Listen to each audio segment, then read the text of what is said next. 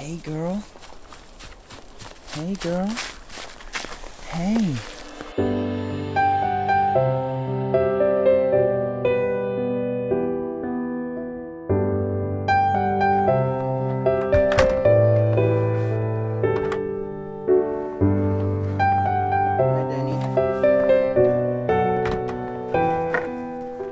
Good morning, everybody.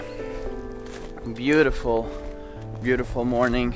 It was quite warm still yesterday, and now it just got cold overnight, got some snow. Unfortunately, the weather is so unstable that it'll melt again, so it's not very nice. Today I'm going to be working a little bit on the cow shelter, which is very excited because I really have to be doing that.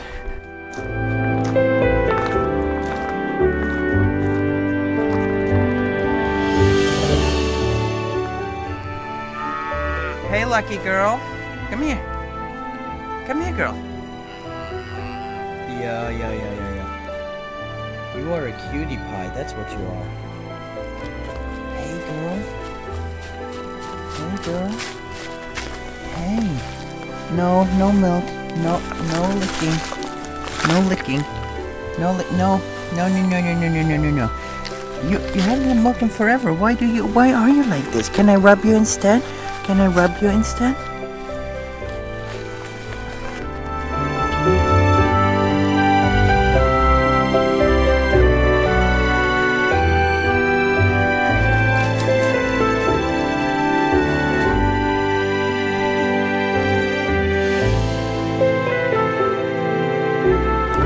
What do you want?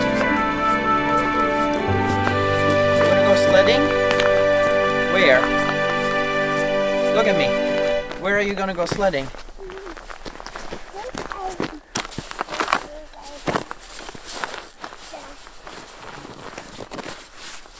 Oh my. It's not working. It's not working? I wonder why it's not working. Why? I think it's not enough snow and it's not steep enough. You need to be on a hill. For me. Can I look for a hill for you? Yeah. I have to work now, buddy. We gotta look at house for me. So here in the cow shelter, I'm going to make some changes compared to last year when the cattle were in here. I'm going to be feeding them against this wall, so there's going to be a gap about the width of one of these big round bales. And then up there, I still have hay in there. And I'm going to make a little opening there as well, so I can put our small bales straight down there to the feeders. I have 2 of these feeder fronts. That's what I'm going to be using. And then we're going to start to fill up this bedding area already with about 20 to 30 centimeters of bedding material. So that is going to be about 8 to 12 inches to start with, and that is already going to be mixed with corn and all that. Still have to go buy that, or oats you could use as well. And then I'm going to be adding to this every week, and I will have to be adding the right amount of carbon that's different for straw or wood chips or wood shavings or sawdust. You have to calculate this because the cow manure has a carbon nitrogen ratio of 15 to 1, and it needs to be 30 to 1 for the right kind of compost. Danny, what are you doing? You trying to find a hill? Huh? You're trying to find a hill? No, we touch your stuff. What's that? Cows? So we can't find a hill here right now, and Danny has decided to help me work instead, and I'm not kidding. This 3, almost 4-year-old is one of the hardest workers that I know. Right, Danny? I'm not joking.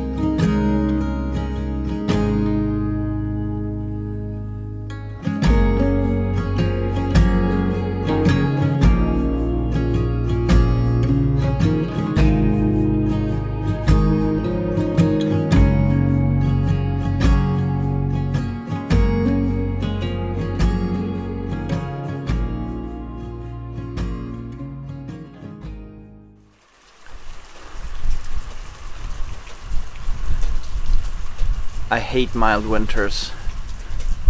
Pouring rain out here.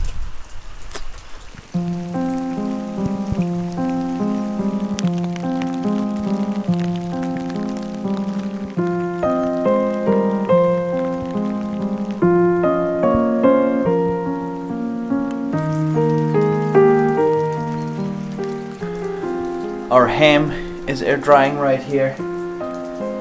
Gonna give it another week or so before we're gonna smoke it, cold smoke it. It's looking amazing. So, our cows are finally in the cow shelter again. We are doing the same deep bedding system that we did last year. This year I'm gonna use oats instead of corn to put into the deep bedding.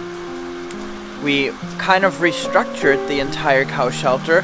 I have this big walkway here now. I can actually just put a round bale here and roll it out over the entire length here, and the cattle can be here eating. One question that I have received from one of you guys is, how do you know if your cattle are eating enough or how much to feed them? And we feed our cattle as much as they possibly could eat. You want to be able to stuff them as much as possible. We do not feed any grain, and we really try to avoid silage. Ourselves, we only make hay. It's really hard to buy hay because pretty much all farmers do haylage or silage, which is a fermented grass, which is not naturally good for the animal.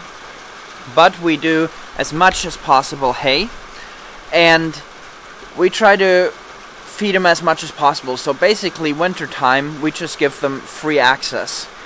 Now it depends on the quality of your feed how much the cows will leave over. You can use the you know, they leave the thicker stems and stuff. You can either use that to cover your deep bedding, or we could give it to the pigs who like to munch away on it, and so they don't get bored. You have these options. And then again in the summertime you just try to feed them as much as possible. Now, how much that is, it just varies so much from breed to breed. We have the Highland cattle, which is a smaller breed, and they need less winter feed because they are so well insulated. But you know, generally as a rule we say that for a whole winter we need 5 to 6 big round bales for a cow. We use less. We are definitely on the 5 round bales, and because they graze so long into the fall or winter season. So my answer to that question would be, you want to try to feed them as much as possible.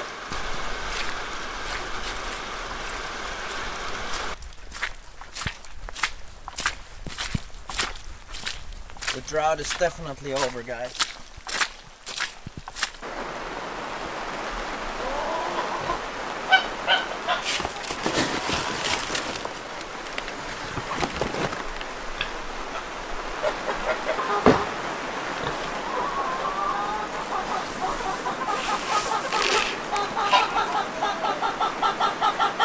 I'm very happy to say that Mango has calmed down again. He was a bit aggressive for a while after the female joined him, Peaches. We have Mango and Peaches here, the names of our 2 pigs.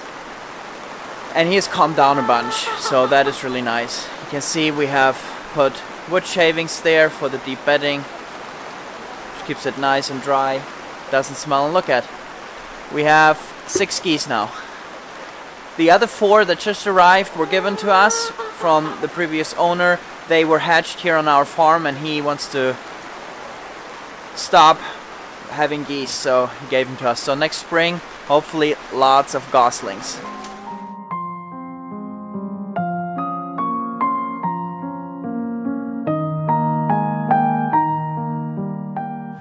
Temperatures are around freezing. It's pouring and pouring. I don't know what you do in these times. I'm very thankful that it's our off season now. It's winter time. We generally take this time to relax, read some books, be inside, rest up for the upcoming season, plan ahead what we're gonna do. The geese that I showed you is one thing that we're excited for the upcoming season, to maybe even, you know, have them be part of the rotational grazing. We have some new eggs in the hatching machine, and that's quite exciting to us that we can hatch a new breed of chicken, and I will be sharing more in the upcoming video of that. But I also want to take the opportunity again to share about our book that we just released, The Self-Sufficient Homestead. I think this time of year is a perfect time to prepare for your upcoming seasons or for your journey into homesteading, and I think that book is awesome. Up until Christmas, the audio version is for free. You pay the same price for the ebook and audio version as for only the ebook. So check that out on SwedishHomestead.com. I think it's a very good place to start your homesteading journey at. And there's a free sample there that you can read as well, and you can just check it out. Thanks for today, guys. I'm gonna go back inside, take it easy, edit this video, take some rest.